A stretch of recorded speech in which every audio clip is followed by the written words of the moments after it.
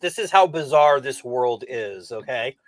You have her in a nightclub for what, 4 hours, like doing everything like with both fingers, like 10 fingers, all 10 fingers, man. And it's like, I don't, it's mind boggling. I just don't get it. I don't get it.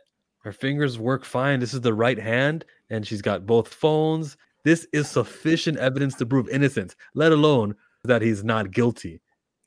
Like, did they provide a medical expert saying, oh, well, if the finger is fractured or whatever, you know, the pain doesn't set in until, you know, your fourth text message or something? Like, what did they say to get this jury to like say, yeah, what you saw there isn't what you saw.